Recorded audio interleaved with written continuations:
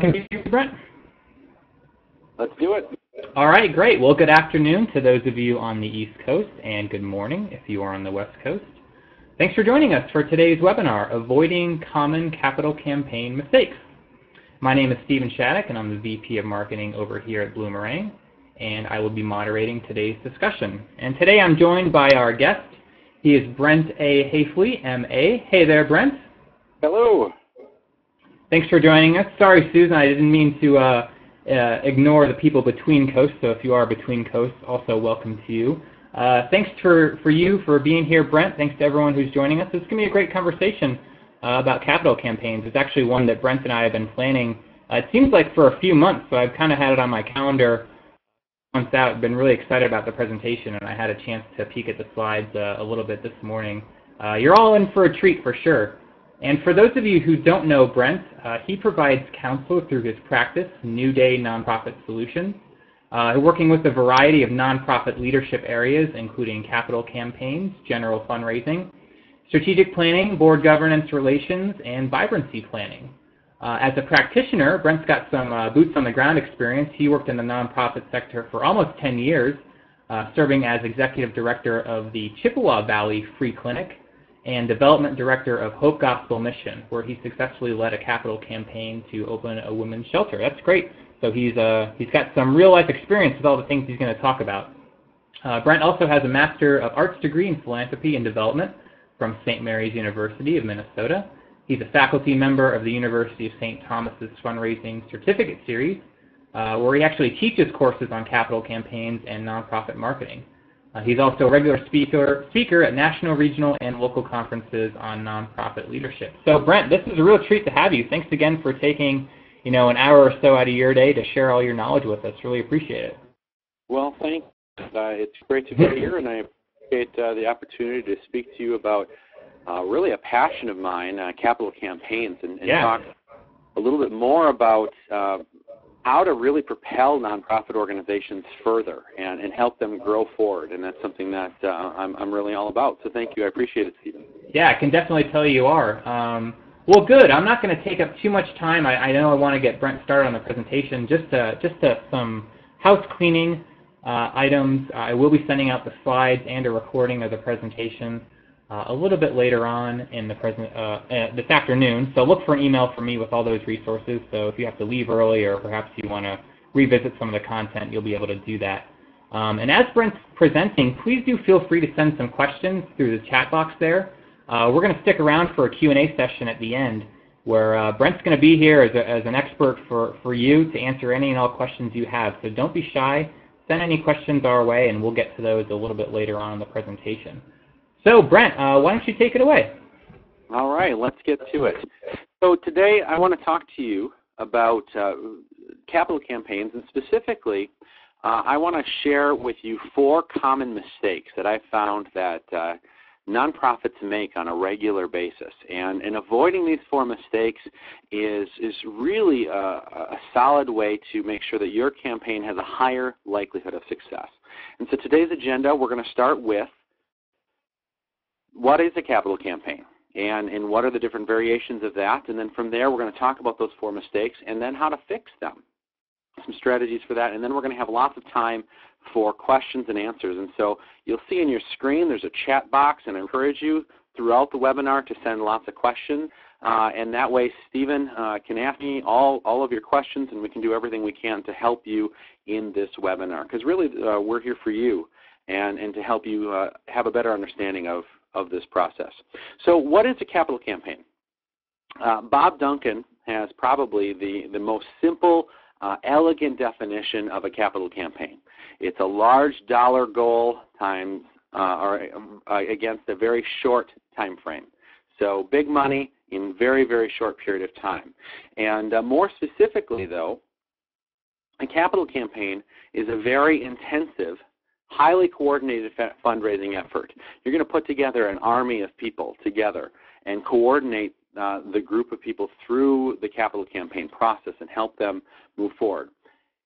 The reason you're putting this army of people together and going through, it's almost like setting up a separate organization when you're running a campaign for just a short period of time, is because you have a very large goal typically 3 to 10 times the annual income of your organization. And so this is substantial money for nonprofits to raise in a very short period of time. And then point 3 is that it's over a defined period of time.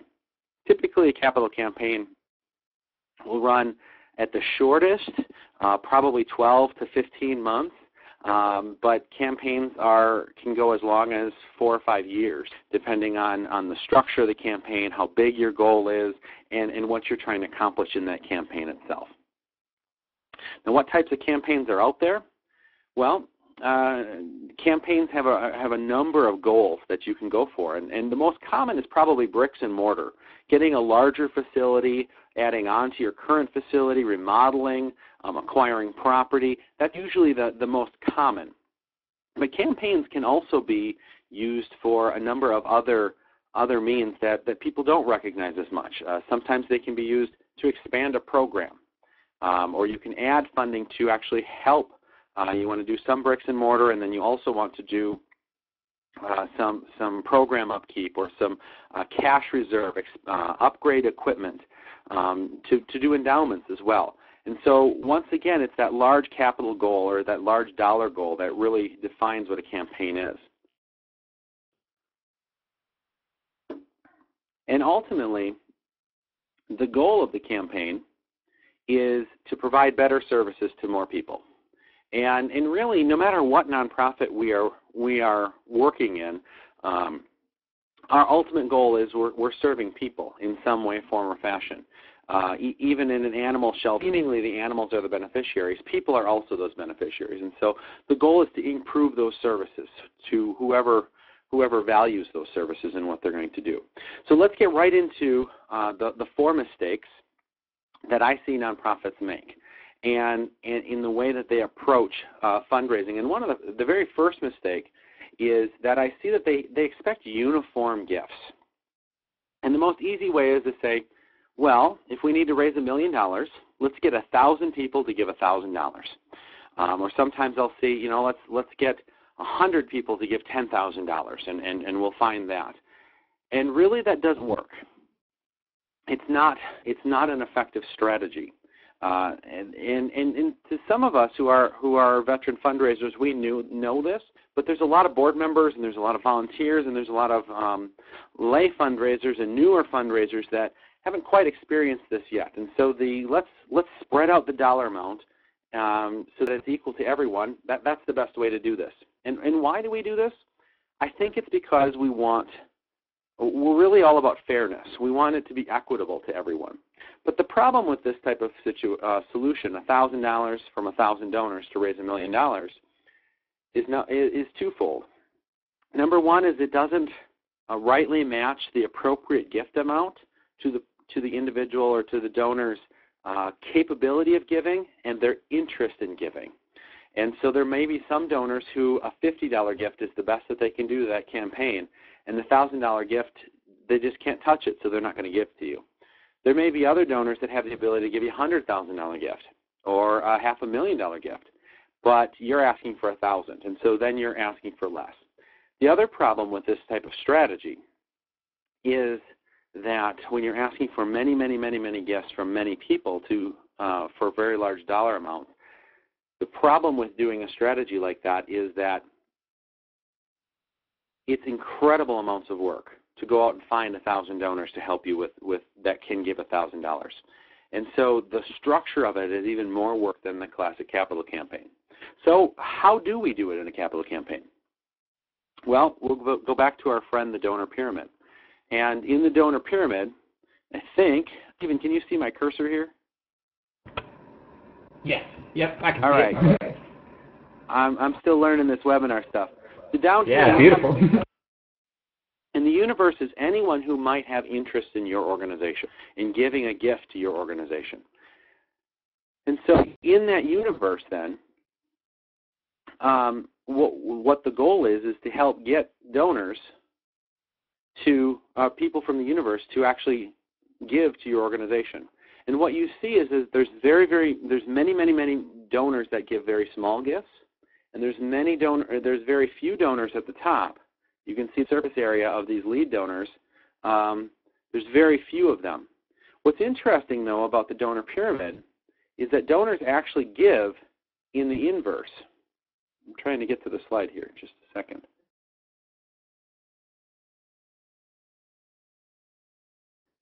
Okay, so that slide's not going to work. We'll try this other way. What we'll actually see then, I'll just draw it. What we see is that donors will give in the inverse. And so when you're looking at dollars, you get a lot of money from very few donors. And at the bottom, you get a wee little bit of money from many, many, many, many, many givers. And that's the way the capital campaigns are structured. And you've heard about this before. It's called the Pareto principle, the 80-20 rule, where 20% of the donors give 80% of the money, or 20% of the volunteers do 80% of the work. And so we've heard of this before. It applies to capital campaigns as well. And in fact, it is more and more we're going in that way, where now it's not just 80-20, but sometimes 90-10. And I've even heard of campaigns now down in, I believe the University of Florida just did a capital campaign that was 97-3. So 3% of the donors gave 90% of the money for this I believe it was like $1 billion, $2 billion capital campaign. So that's the direction of this. So how do you raise $1 million? Here's a gift range, the start of a gift range chart. And what you see is the very first gift that we need is we need one gift of $150,000. Now that's roughly 14% of the total goal. This gift is really critical. And how you read this is the number of gifts you need, what is the dollar amount, and then how many prospects do you need? You need 3 people who have the ability to give $150,000. Statistically, one of those 3 who are interested in your program will actually give it. Dollars in range and then total dollars. This first tier, what you'll see here now is 9 donors are going to give 45% of the total gift. And so it's really important to be able to connect with the largest donors and to be able to understand whether they have the ability to give and whether they have the interest in giving. I had the unfortunate circumstance of working with an organization that wanted to build a pool. And this group, they were very interested in building a pool, and so they had hired me to do a campaign pre-planning study. Some of you have heard of that as a feasibility study. And when I came in to do the study, I spoke with individuals who had the ability to give these types of gifts, these very large, either upper 5-figure gifts or lower to mid-range 6-figure gifts. And while the community was very excited about a pool, and they had lots of surveys saying we should go forward with this pool idea, the major donors were not a fan of the pool. And unfortunately, it shut down the project because we couldn't find the people at the top to give those dollar gifts. So as you move down the gift range chart, or the table of gifts needed, you can see that we go all the way down to we need 150 donors to give $250 each. And that gets us to our $1.1 million goal in this. But at the end, the most important gifts are these top gifts. If you can't get those very top gifts, the top 10 to top 15 gifts, you're not going to have a campaign. And so it's very critical to think about that and to make sure that you're not worried about equity, but you're more worried about making sure that you're asking for the right size of gifts for your campaign. So the next mistake that I said, you heard me allude to a pre-planning study, a campaign planning study, and the next mistake that I see is actually skipping the campaign study. And what a campaign study is you hire a consultant, and yes, I realize that I am a consultant, so there may be a couple people that think that's self-serving, but really it's a research project that needs to be done prior to a capital campaign for probably 90 to 95% of organizations. And those that fit into the 5 to 10% typically are very, very sophisticated fundraising operations, like very experienced universities that know their donors extremely well, have giving officers in the range of like 100 in their development staff, and some of those organizations can skip the study. But the capital campaign planning study or feasibility study is a critical aspect of a capital campaign. And here's what campaign studies do. First of all, they test the case. You're able to ask the question, do people resonate with this case, with the project that we're trying to do? Is it compelling? Is it something that is exciting and that donors resonate with? When I had mentioned the pool, unfortunately the major donors did not find the pool as something that's compelling, even though they had the capacity to get it. So really finding out who is the case compelling is something that's really important, and how to structure that. There are other projects that as you go through you find out, wow, there's just overwhelming support for this. They're really excited about the case. The next thing you're looking for is assessing the capacity. So financial resources are out there to be given to this campaign. So for that $1 million goal, who has the capacity to give a $150,000 gift? And really looking at that population and finding out who has the capacity and who has the inclination as well, and really gauging that to be able to see, do we have enough donors, and do we have donors of sufficient capacity to be able to reach the goal? And the reason this is important is that within that study, at the end of the study, once the research is done, your consultant will come back to you and give you some pointers, give you some suggestions, and be able to say, you know, I think that $1 million is a little bit steep. Maybe we should go for $750,000. Or they might say, you know, I really think you should go for $2 million. I think we should add an endowment to this, because when I'm looking at the capacity and the interest, this is a campaign that's really going to go well. The third thing that the campaign planning study is looking for is leadership, and who will lead this campaign. And campaigns, capital campaigns specifically, are best run when they're run by volunteers, and specifically when they're run by volunteers who are peers or in that cohort group that have the capacity to give a top 10 gift. Because it's much easier for Phyllis to talk to Hazel, and Phyllis on the steering committee to talk to Hazel and say, you know, Hazel, I put $100,000 of my own money in this. Would you give a gift of $75,000? Than it is for a staff person who doesn't really have a relationship with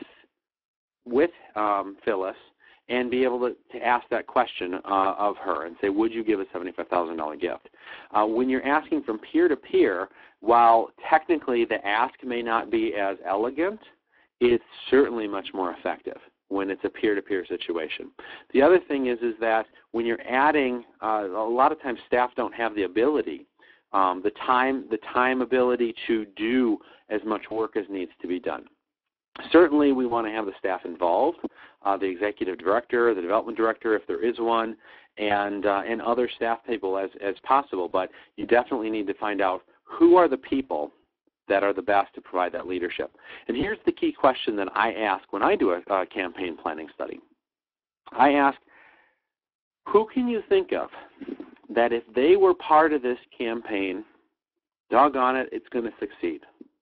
Because there's certain people that come to mind that, you know what, if Harold and Millie are leading this campaign, community is going to be behind it. And if they're not part of the campaign, you're not going to be likely to get the community to come with you. And there's certain thought leaders and influencers that have that capacity. And so who are those people for your campaign? The final thing that we evaluate in a planning study is how ready is your organization to succeed in this campaign. Campaigns are kind of like running a marathon. And if I were to say, we're going to have a marathon tomorrow, are you ready to run it? Well, many may not be ready to run a marathon tomorrow, and myself included. But if we said we're going to run a marathon in a year, then perhaps you might be better to do that. And so checking that readiness to make sure that you are ready for the marathon that is the capital campaign is something that's really important, and making sure that you have the systems that either can be fixed while we're in the middle of the campaign, or that maybe delaying a little bit so that your organization can be stronger is a good step. The final real benefit of a capital campaign is of the planning study, is that the planning study can help prepare your donors and your leadership for the campaign itself. It gives those donors the opportunity to start thinking about your campaign and thinking about their gift in an environment where they don't have to worry about being asked right away. And so they can start getting excited, getting interested, and moving forward with that. And so it's a really valuable tool that is very important to be done. So we're about halfway through the mistakes that I've seen nonprofits make, and I'm hoping that you're thinking of some questions right now. And so I want to encourage you, in about 15 minutes, we're going to start taking questions. And so I would encourage you to start putting your questions into that chat window so Stephen can start organizing them and getting ready. Leah just asked, what is the study called? It's called a pre-planning study or a feasibility study. And by the way, feasibility study is kind of going out of popularity as far as a term. And the reason is that most nonprofits, they don't want to know whether the project is feasible or not. They want to know how to do it. And so many nonprofits are going to go forward whether the consultant thinks it's feasible or not. They want to know how to structure it, and they want to know what the goal should be. And so pre-planning study is really a much more appropriate statement to go. All right. The next mistake is going public too soon. And this is a mistake that makes me smile and makes me sad all at the same time. I was driving up to, I have a capital campaign that I'm leading up in Bemidji, Minnesota for an art center. And I was driving up there, and I drove through Duluth, Minnesota. And as I was driving through Duluth, I saw a thermometer on the wall, and I wish I would have had the chance to take a picture of it. But it literally was at 10 degrees. And we're throwing a campaign, and they even said their goal was $2 million, and it had 10 degrees on. And I don't know any thermometer that's exciting when it's at 10 degrees, whether it's a real thermometer or that actually takes temperature, or whether it is a thermometer that is for a capital campaign, or any campaign for that matter.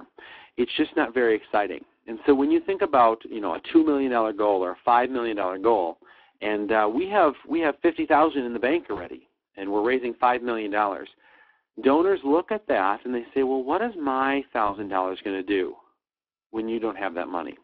Whereas when your thermometer looks like this, we're raising $2 million. We got 75% of the goal in already. We need everybody to come and put their pennies together. We need every brat fry, bake sale. We need donors to give their $1,000, their $5. We need everyone to get involved and do a great big push to go public. Then you have that psychology, you have that excitement that really can bring a campaign. So let me take a minute and walk you through the steps, the phases of a campaign, because capital campaigns are one of the few areas in fundraising that there's really, they're very structured and very regimented, and almost every campaign goes through the same steps. Whereas annual giving, the number of letters you might send, or there's a lot of variables within how you do annual giving or online giving or any of those types of things, events management, they're all different. Capital campaigns tend to be very, very similar. So let me walk you through those steps. The first step is to do the pre-planning. And pre-planning is really the process of getting ready to get ready for the campaign, if that makes any sense. And so this is pre-planning is the 2 to 3 years prior to the campaign itself, and getting your organization ready. That might be preparing your architectural documents. It might be doing your strategic plan. There's a number of things that you do in that pre-planning phase. Then you enter the planning phase. And the planning of the campaign is when you do your planning study, your campaign planning study. And that's when you usually will bring on counsel, retain a consultant who can help you through that campaign and walk you through that planning stage, do the study, and say, I think this should be your goal. I think this is who your leadership team should be and how you move forward. The next step is when you actually start doing fundraising, and that's called the quiet phase. And in the quiet phase, you are taking very quiet efforts to raise between 60 and 80% of your goal in cash or pledges. You're meeting with those who would, if they could, give a top 10 gift and asking them for the big money. So a 6-figure gift, an upper 5-figure gift, sometimes a 7-figure gift. You're asking those donors to give big money. And you're hoping, what you're doing is you're working quietly to raise that thermometer so that when you go public, when you go out to the community, you've got 60 to 80% of the goal already achieved. And that's a statement to the community that you are ready. So that's what that quiet phase is all about and how that quiet phase works. Once you have the 60 to 80%, then you enter the public phase. And you do that by going public or launching the campaign. And now you've been quiet for many, many months. The quiet phase could last 6 to 9 months, sometimes 12. But you've had this quiet phase where you don't even have press releases about doing a campaign. You're not talking to the community about a campaign. You don't have any brochures or literature. All of a sudden there is an explosion of energy that goes out to the community and says, we're having a campaign. We are raising $2 million and we've got $1.5 million in the bank. We need everyone to come out and help. You might do a press conference. You might do a big kickoff event. You might have an army of teams, of fundraising teams going out to meet with different groups. You have a lot of public presentations that go and meet with church groups and social service groups and work groups and employers and employees and grants, all this flurry of energy that happens in the public phase. And most people think that once you reach your goal, the campaign is done. But I think there's a final phase to that I think is really important, and that is the celebration phase. Celebration phase is when you throw, there's a couple things, but number one, you throw a big party that's appropriate for your organization. And so if it was a Boys and Girls Club, you might throw a community carnival and invite the community down to the news center to see the facility, and there'll be games for kids to play and music and popcorn and other types of things for the community to come. And really the reason that you're doing this celebration is a fewfold. Number one is you want to thank the donors for their support. And you want to show them what you did with their support, what you did with their gifts, how you were a wise steward of the resources they trusted to you. You also want to show to your community that your organization is a success.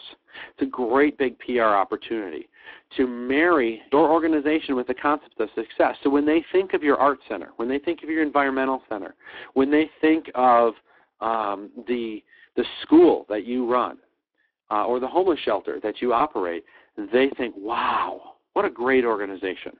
They did an awesome job with their campaign. They have a beautiful facility, and I really want to continue supporting them.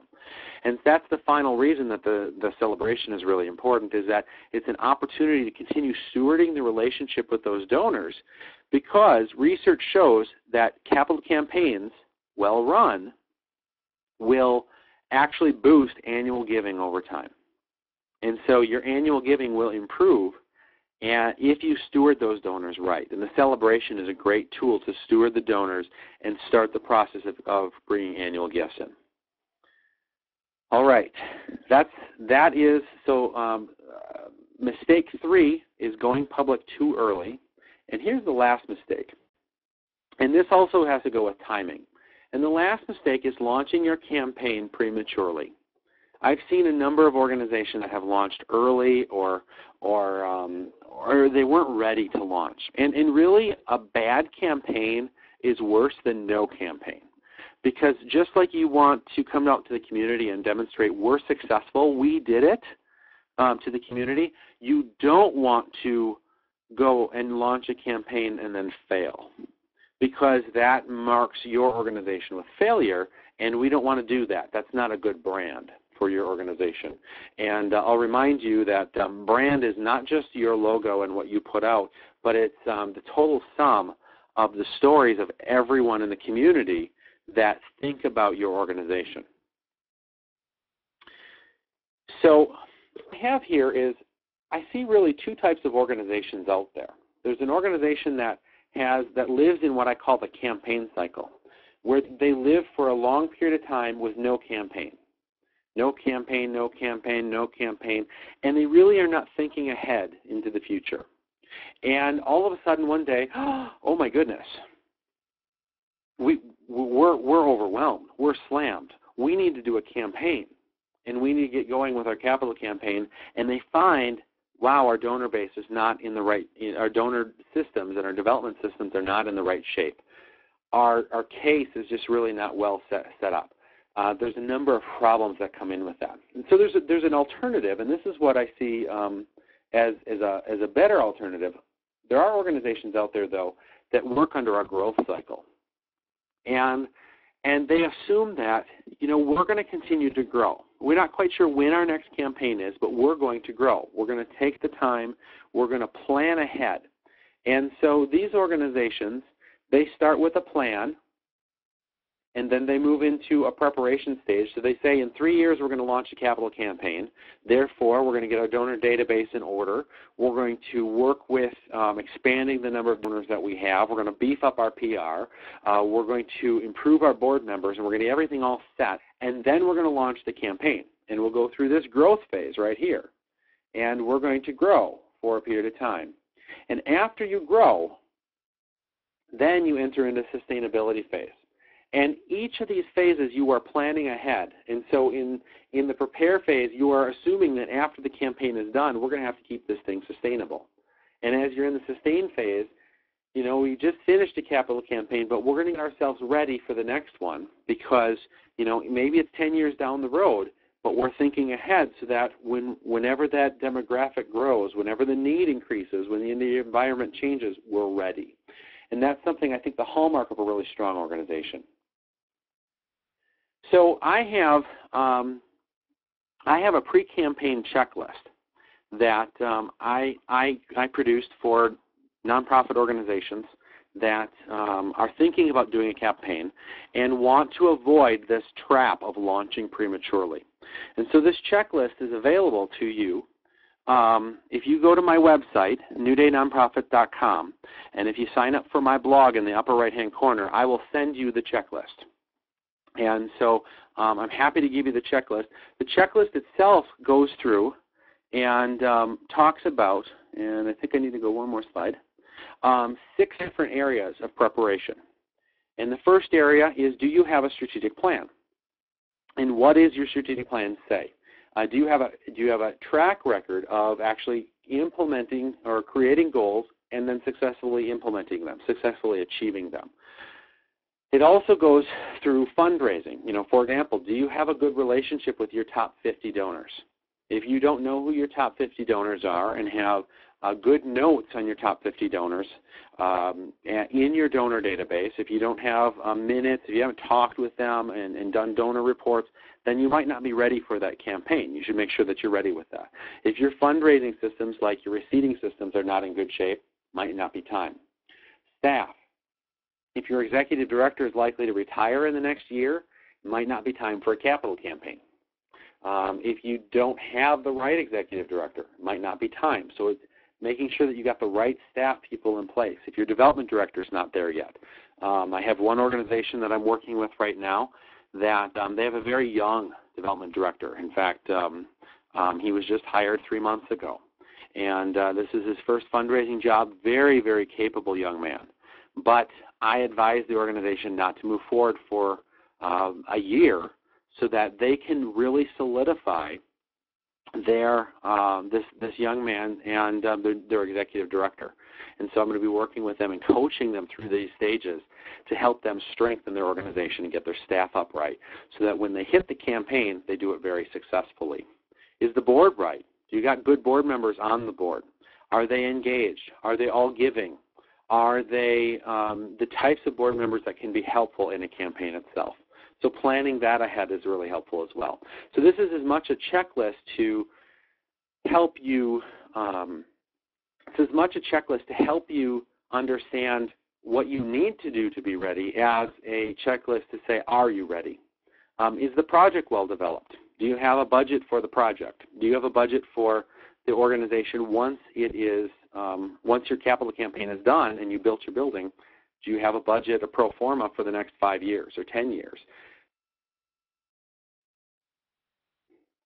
Then finally, counsel, capital campaign counsel. Have you started to talk with different capital campaign consultants to find the right one for your organization? It's important to start talking, especially before you launch into your campaign.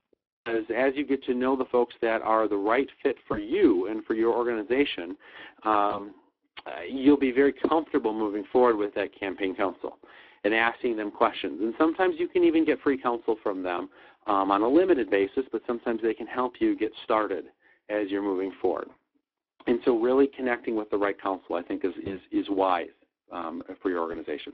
So please sign up for my blog at newdaynonprofit.com, upper right-hand corner, and I will be happy to send you a copy of the campaign pre-planning checklist, and I'll do that next week, Wednesday. So anyone that signs up by Wednesday, they will get that campaign checklist. One more recommendation, and then after that, I'll take your questions. I have a book recommendation for you, Capital Campaign Strategies That Work, the 3rd edition by Andrea Kilstead. This is, in my opinion, the book.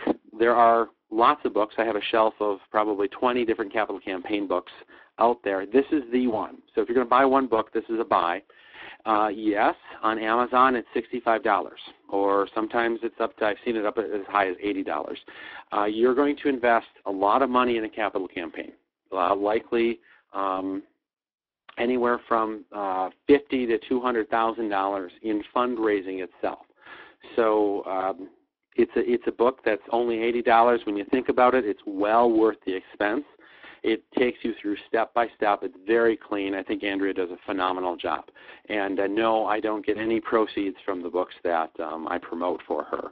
I just really like the book. So with that, Stephen, do we have questions that I can help you with? Yeah, absolutely. Well, thanks, Brent. That was really awesome. Hopefully everyone enjoyed that as much as I did. Great information. I think you really got people's juices flowing, because we have quite a bit of questions. So thanks to everyone who sent a question in and was a good sport about that. And Brent, I'll just kind of go through these from the top here. So let's see. We've got a question here from Sarah. Sarah's wondering how you approach corporate partners in order to expand outside your local market. So, what advice would you have for Sarah, who's maybe wanting to approach some corporations for help with this?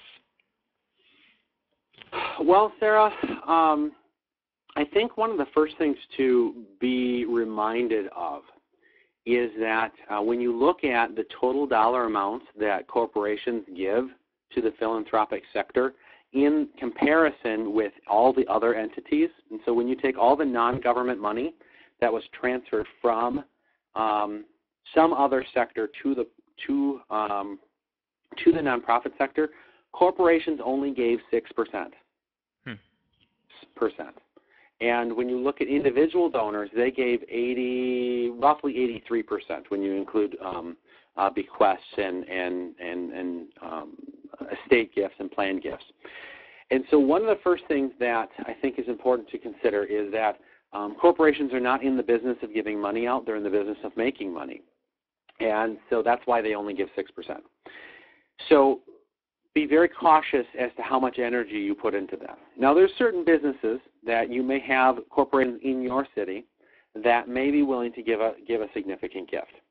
And in those cases, it's important that you understand, number one, is the philanthropy of that company a good fit for your organization? If you're a faith-based organization, don't apply to Target. You're just not likely to get support from Target if you're faith-based, because that's not what they're into. If they're into education, if you're an education organization, Target might be a great place to apply to. If you're faith-based, though, Walmart might be a great place to apply. Now, the thing that you need to understand, though, is Walmart is in every city in the country, literally. And so you may not get very, very large gifts from the Walmart Foundation unless you have, for example, a distribution center locally or a large volume of volunteers involved, or if you happen to be in Bentonville, Arkansas. Other than that, you need to be it may not be a wise investment of your time. And so really the first thing that I recommend is go to the corporate website and really look at what they give to and what they're interested in. Often corporations will have their own foundation, and foundations happen to have 990s. And so go to that foundation's 990 and take a look at what their giving has been and what their types of gifts have been, and you can do some research that way as well. So those are some strategies to get involved. The other thing is find a local champion within that business. The more employees you can have involved in your campaign, the better.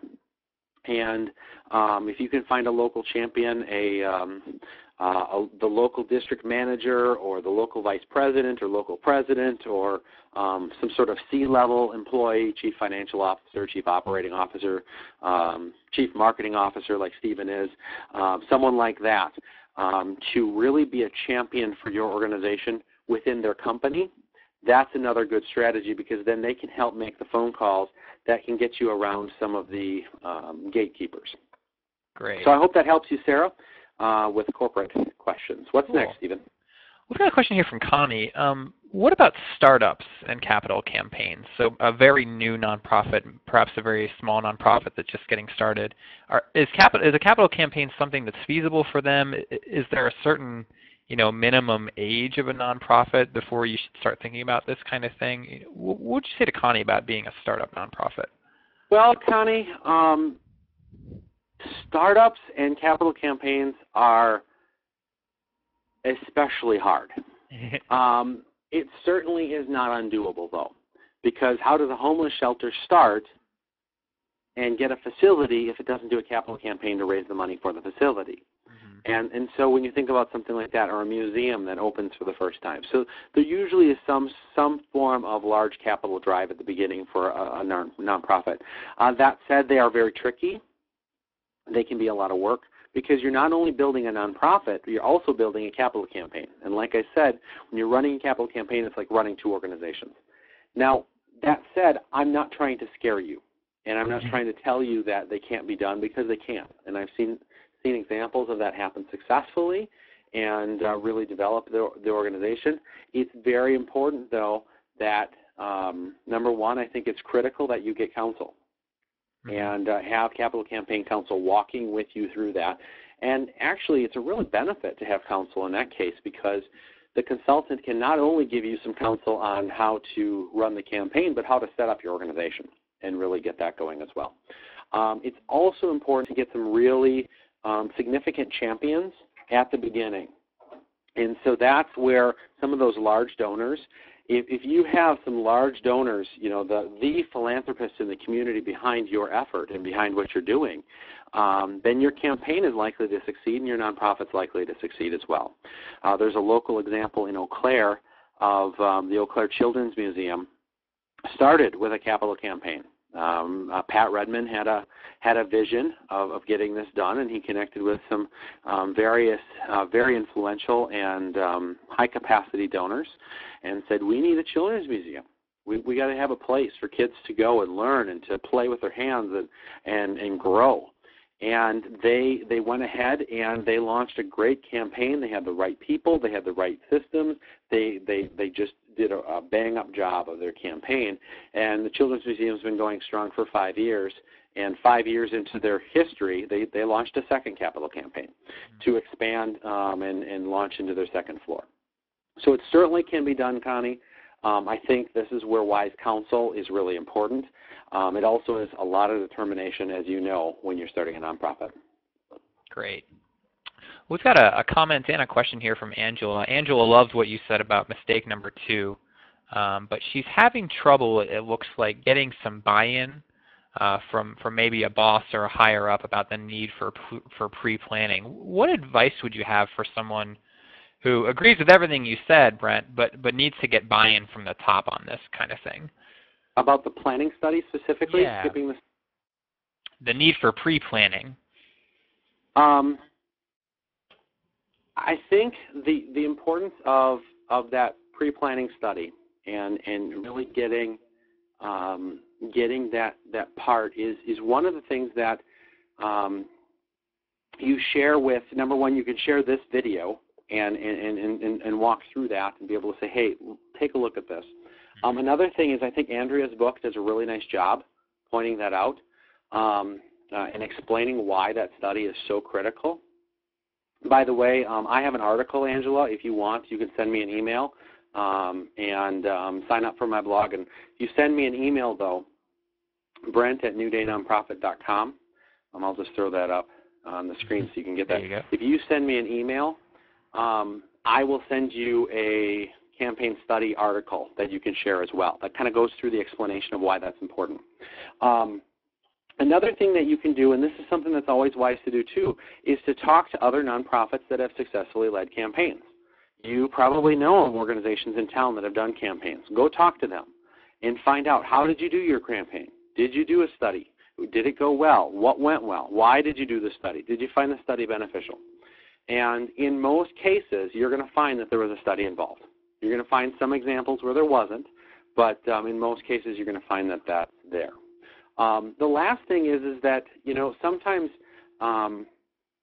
set up a phone call with a consultant and your supervisor and have them talk to each other about that, because usually there's some questions that can be asked that can suddenly reveal, oh, we may not know as much about this as we thought we did, and that can be very helpful to that that leader and in pointing them in the right direction. So I hope that helps you, Angela, and thank you for the compliment on step 2. I definitely agree. Well, here's one from Leah. Leah's wondering, do you publicize all major donors? So she's concerned, what if 2 major donors are competing in the sense that they may not both contribute if they're aware of the other donors' contributions. So could you maybe shoot yourself in the foot by publicizing who's giving there? What are some best practices for actually making that information public? Well, when it comes to that type of situation, Leah, when you need to ask the question, how much do you publicize these gifts and how do you recognize donors? There's two answers that I have to that. Number one, that's the real value of having a leadership team of volunteers, because that leadership team of volunteers are going to be able to speak to how to specifically address those types of situations in your particular community.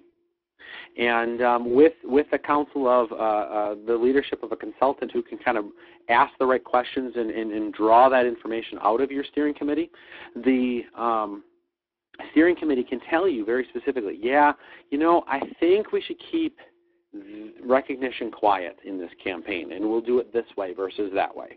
Or, recognition, let's go all out, and let's, in this community, it's really important, and we got to beat that drum hard, and get everyone, so everybody knows that Dan Watson gave a gift.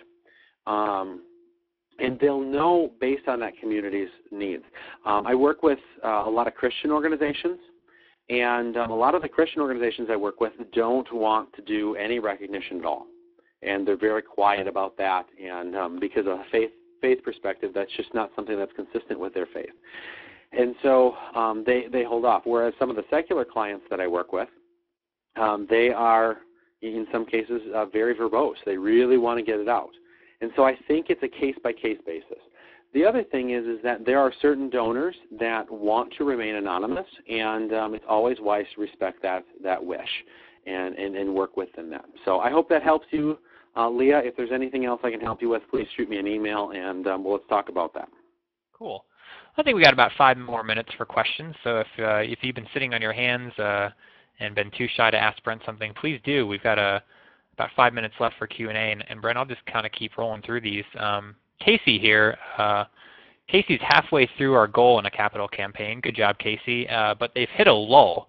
How do we revamp the campaign or find fresh new prospects? So they've hit a lull and need something to jumpstart that again. What advice would you have for Casey there? Well, Casey, what you are experiencing is what every campaign, just about every campaign experiences.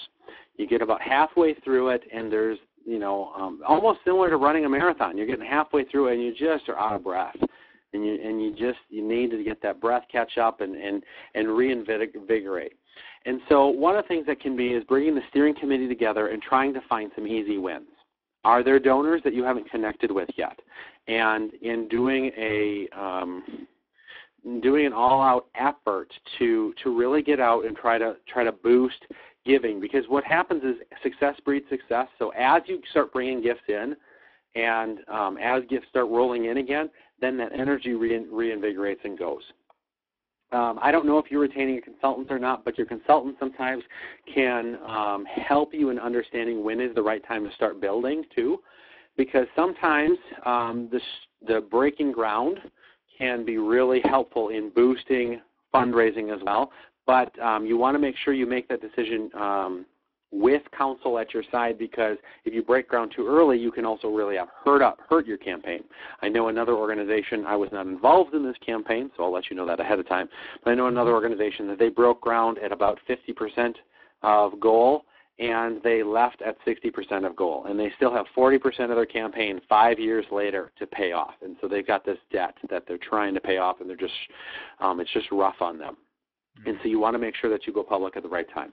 While we're at it, on the screen, I have a free campaign checkup. And so whether you are planning a campaign, whether you're in the middle of the campaign like Casey is, or whether you're after the campaign and you want to talk about how do we get sustainability, or you want to talk about that growth cycle and say, hey, we want to get out of the campaign cycle and go into the growth cycle, shoot me an email.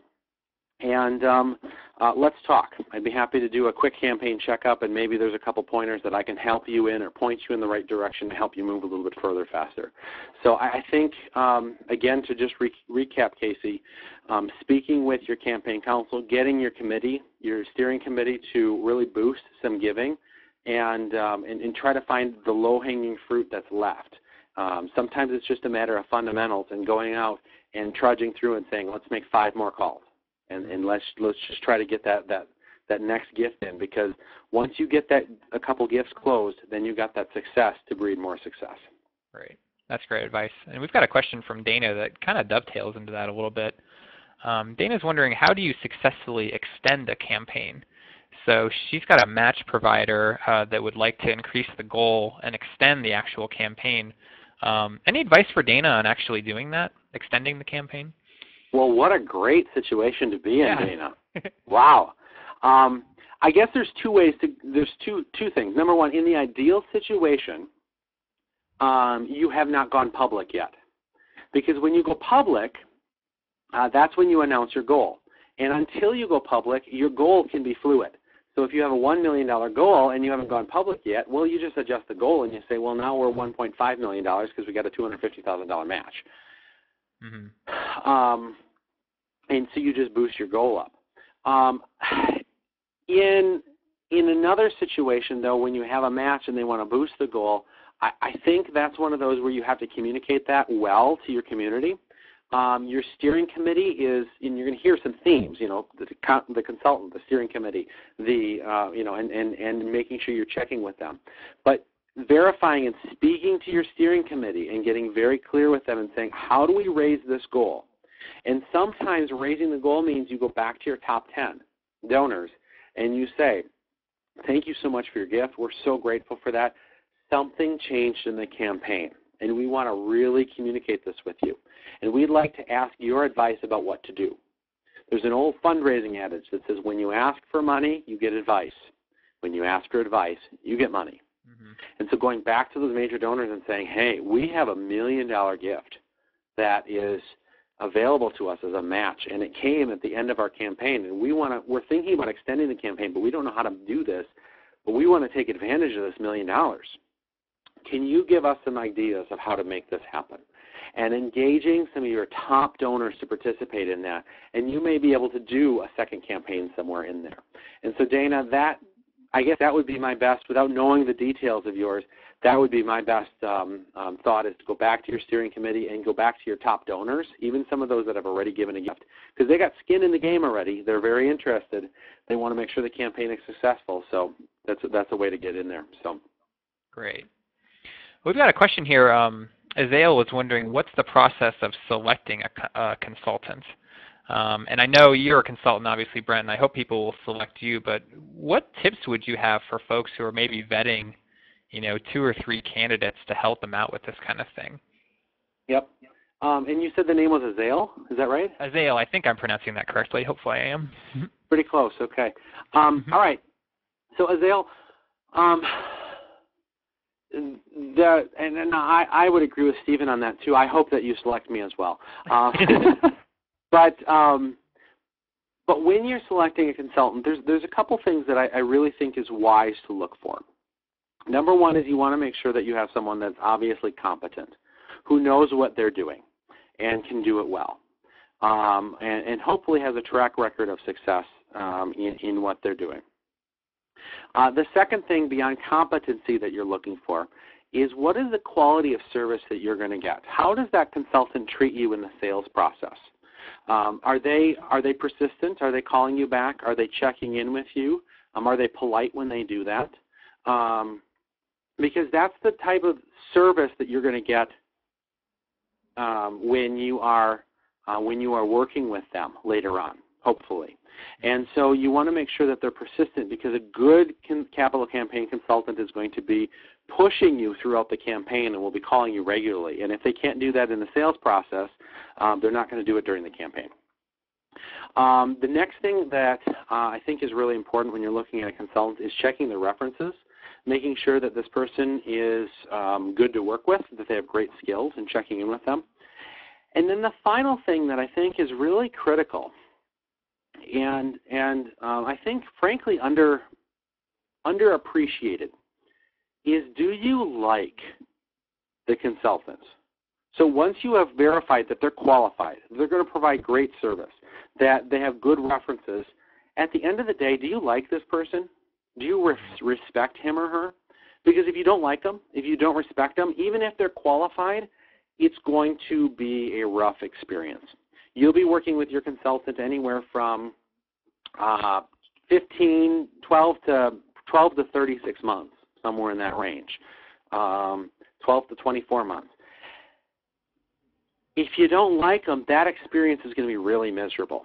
Yeah. The other thing is that, because you'll be working closely with that person. The other thing, though, is that in virtually every campaign, there's a moment where the consultant is going to come to you as the staff liaison of some sort and say, there's a problem, and the problem is you, and we need to talk about this, and we need to fix it. That conversation is not going to go well if you don't respect the consultant that you're working with. They may be very talented, but if you don't like them, you're not going to listen to that counsel that is helping you in a constructively critical way. And so finding someone that you can say, yeah, I could receive criticism from this person, because I guarantee you it will come. There will be moments where there will be tense moments in that campaign. And the consultant is going to have to step in and say, you know what, I got to work out the relationship between you and the chair. Or sometimes you just need to watch your temper. Or sometimes we got to work on this. Or this is something that's got to be better organized. And that just is in every campaign part of that process of learning and growing and getting better. And because campaigns are so intensive, we tend to highlight our flaws. And so being able to work with someone who you can trust, who you like, and who you can understand will help you is really the way to go. So I hope that helps you, Azelle, in understanding how to select a consultant. Cool. Well, great. I know there are a few questions that we didn't get to, and we're running close to the 2 o'clock hour here. And I want to be respectful of everyone's time, especially if they haven't had their lunch. So, Brent, I'm going to give you the last word to just tell folks again how they can get in touch with you. And I hope some folks will take advantage of the offers that he's made here. But, Brent, how can people get a hold of you to talk more about this? Well, the best way to get a hold of me is by email, and brent@newdaynonprofit.com. Shoot me an email, and I'm offering a free campaign checkup to anyone who's on this call. And we'll talk for 45 minutes or an hour about your campaign, answer your questions in more detail, and really get into understanding how to help ensure that your campaign is more successful.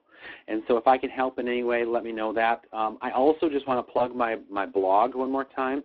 I have a lot of helpful tips. I'm not real annoying. I'm not going to send you something every day. It's usually 1 or 2, sometimes 3 blog entries a month. And so just go to newdaynonprofit.com, my website, and on the upper right-hand corner, click blog, and it'll take you to signing up. And from there, if you sign up by next week Wednesday, I'll send you that pre-planning worksheet as well. So cool. Thank you so much, and I really appreciated the opportunity to share a little bit about campaigns, and I hope that this is helpful in preventing those 4 mistakes, because if you watch out for those 4, you have a significantly improved opportunity to have a successful campaign and grow the impact of your organization. So thank you. Well, thank you. I mean, you're the one who shared all this knowledge with us for an hour, so really we owe you the thanks. And thanks to everyone else who attended and took an hour out of their day to listen and hang out with us. We do these webinars once a week. We're actually taking next week off, but there are some opportunities for you to register for a couple of webinars that we've got coming up here in May. We're going to talk about nonprofit compliance. We're going to talk about video and infographic acknowledgments. We're going to talk about how to get your board to fundraise. So if any of those topics look interesting to you, do check out our webinar page and register for those. They're totally free, totally educational. We'll get some more expert advice like we did from Brent here today. So with that, I'm going to say a final thanks to everyone for joining us today. Look for an email from me a little later on this afternoon. It'll have the slides and a full recording, so you can rewatch this if you think that's necessary. Do reach out to Brent, take advantage of his offer, and check out our upcoming webinars. So thanks again, Brent, for being here, and thanks to everyone for joining us. And we will talk to you soon. Have a great rest of your day.